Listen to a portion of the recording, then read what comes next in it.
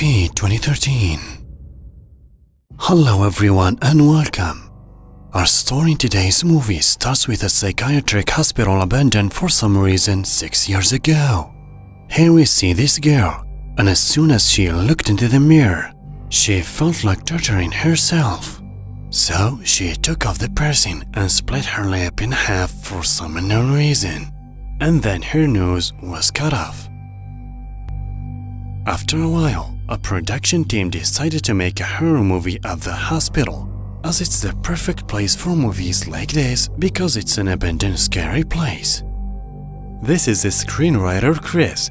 He came to see how his movie would be represented, but he was never at ease with the place, especially after seeing this picture belonging to the hospital director who committed suicide, and his features don't bode well. He also saw blood-like liquid dripping down the ceiling, but it didn't stop there. The entire building seemed disgusting, full of dirt and smells like rot. While Beth was transporting the photographic equipment, she heard the sound of something falling down, so she went to find out what it was. She found a book with pictures of strange treatment methods for patients that look like torture methods. After that, a drop of a blood-like liquid dripped on the hospital director's picture, and then part of the ceiling fell.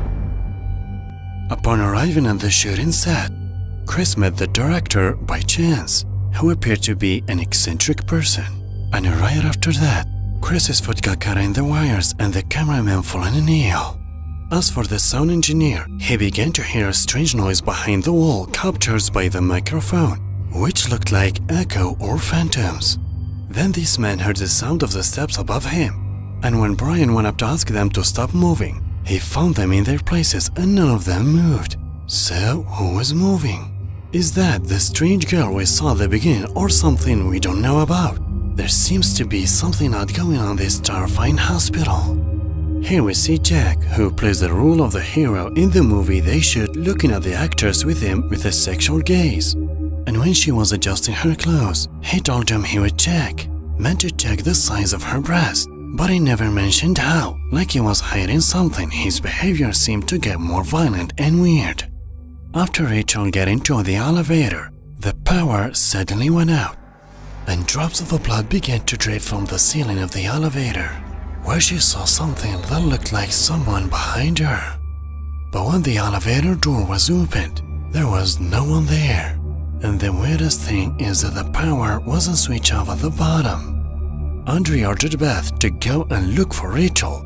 The elevator was messed up, and after she got to the top floor, she saw something. Thank God Rachel was safe, but she was really scared and said there was someone in the elevator and refused to come with Beth.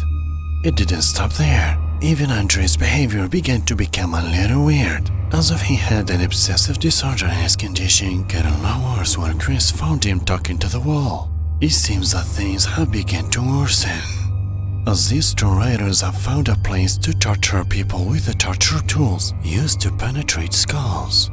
And when they opened the sewer, they heard a sound as if a phantom had come out of it.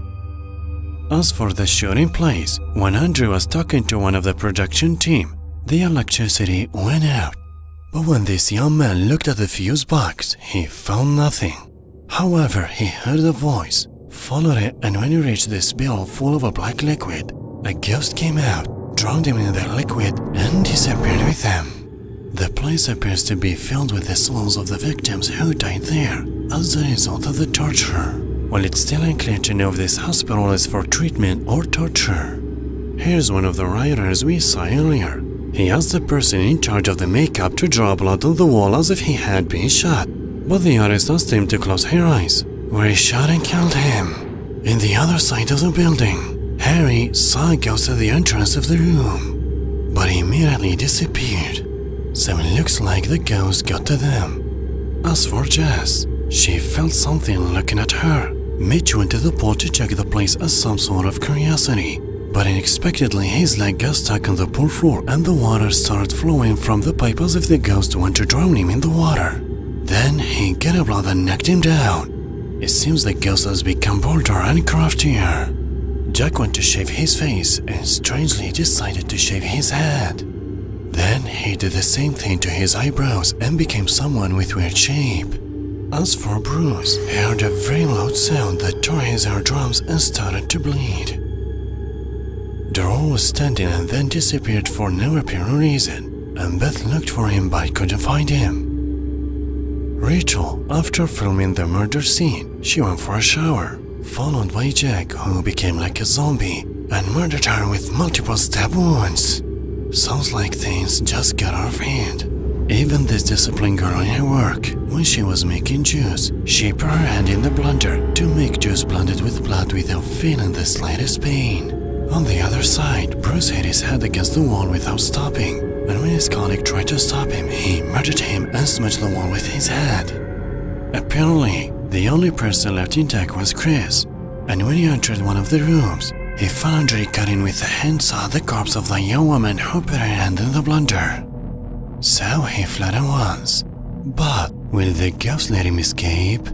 Suddenly, he found himself tied up in the grip of Jack, who was dressed in Rachel clothes and holding in his hand 2 silicone fillers for her breasts, who said earlier that he would check out the reason for her large breasts. Things seemed to be really frightening. Chris managed to escape and fell down, but he decided to kill Jack with a stake with nails inside. Then he runs away and meets Beth, and it seems that she is still normal and that the ghost has not inhabited her body. They escaped together but found Harry in their path, who seemed to be under the influence of drugs. So Mitch pounced on him and beat him, and a chase adventure began for them. But unfortunately, the elevator is not working. It looks like the ghost shut off the power, so they walked out the emergency exit, but Mitch followed them. However, Beth stopped him and killed him. Once they reached the upper level, they heard the ghost voice. Mitch's murder wasn't the end of the nightmare, and no matter where they go, they find somebody in their face. Then the ghost gathered everyone to grab them and watch them in a narrow spot.